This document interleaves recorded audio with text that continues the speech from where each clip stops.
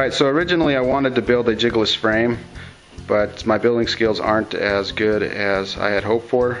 So I'm going to do the next best thing, and that is to build a jig for the frame so that everything lines up properly.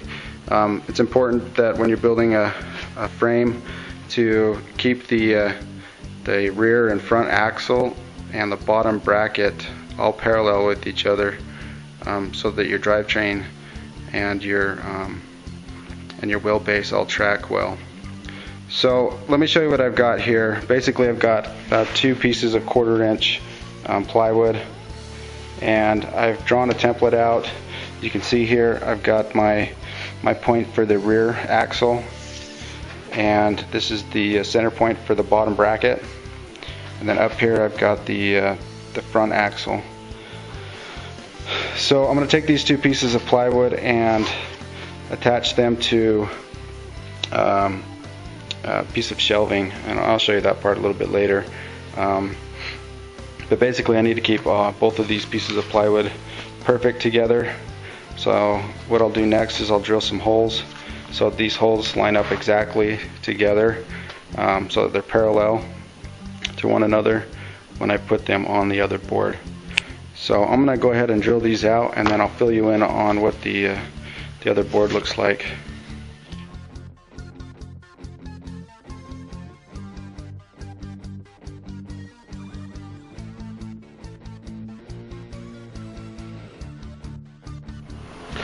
Alright, I just wanted to reiterate how important it is to get a couple of things lined up here. If you get this part off, then your jig is going to be wrong and your bike's going to be misaligned. So what I've done is I've taken these 2 pieces of 1/4 inch plywood, and I've made sure that the front is flush with each other and that the bottom is flush with each other. Now I used a chop box to cut this off, so this side here is also flush with each other. So when I line this up on the bottom part of the jig, this will make everything parallel to each other. So you got to get that straight. Now I've just got some clamps here that's holding this together, and what I've got over here is a drill press. Remember, this is set up to 0, this bottom plate, so that we have a good straight hole when we drill through these pieces of plywood. This is a 9.5 millimeter drill bit, or 3/8. So I'm going to go ahead and cut this out. You can see here I've got the holes from the template. That's the front axle.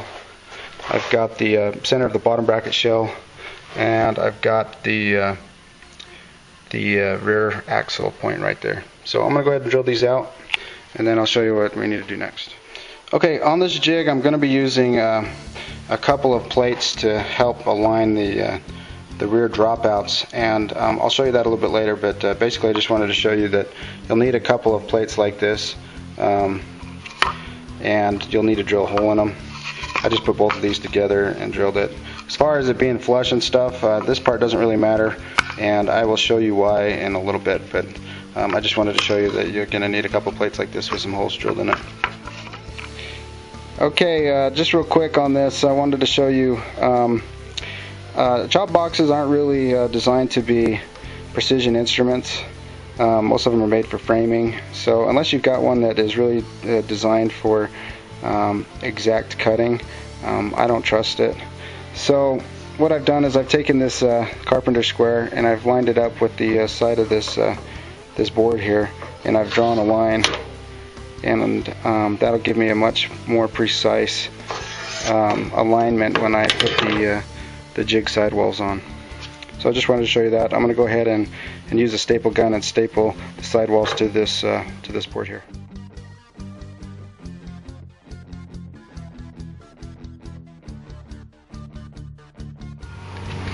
Alright, I'm using some Treadex to line everything up. I'm also using a square here. So basically what I do is I'll put the Treadex in and then hold the square up to it, align it up to where it's straight, and then shoot it on with the nail gun. The next thing we got to do is mark some lines so that we can cut these out. You can run your your threaded rod through there, but it's a lot harder to get parts in and out because you have to unscrew your bolts all the way off of it, which can kind of be a pain. So I like to just cut some lines in it and then just set everything down in there and just make sure that everything is resting on the bottom of the hole. See there, and you can see over here I've got this one cut out.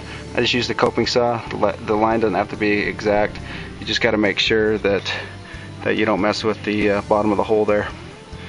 So that's all I've got for this. I'm gonna go ahead and finish this up, then I'll give you a preview of what it looks like when we're done. But that's pretty much all there is to it, really. Alright, in order to get the bottom bracket straight, I took two 2-inch plates of aluminum, which are an 1/8 inch thick, and basically measured the diameter of the tube, and then took the radius and my calipers, and I put this on the center there. You can see I draw lines to find the center. Then I took the calipers and just marked a line like this all the way around, 4 points of it, and then I took the bottom bracket, placed it on those lines, and then drew a pencil line around it. And what that will do is it'll give me the center of the bottom bracket, because I'll take this 3/8 inch bit now and drill the center of that, and then the rod from the jig will go through that hole, and then we'll use some bolts to fasten everything. So that'll keep my bottom bracket perpendicular to the axles. It'll also keep this parallel to the axles as well. So thought I'd just show you that. When I get it all put together, I'll give you an update on that. Alright, I got to cut the hole out for the rod to go through these plates which hold the bottom bracket shell.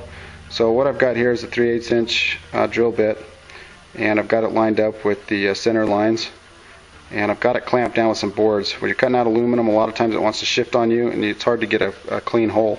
So I've got it clamped down. Now I'm just going to turn this on and go slowly.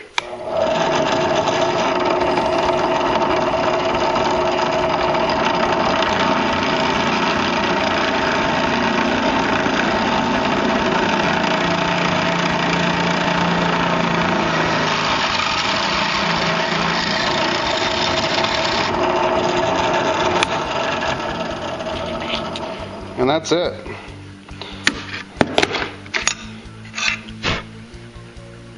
can see there. So now that rod will go through this plate, and we put the bottom bracket shell on so that it lines up with these outer lines here, and we'll be good to go. I wanted to show you why we had to put this other little block on here. Basically what this does is it allows me to cut the hole where it needs to be. So I've taken my 3/8 inch drill bit here, and then I'm just going to push it hard against the carbon fiber there. It's going to give me a hole, and I'm going to drill my hole for the rear axle.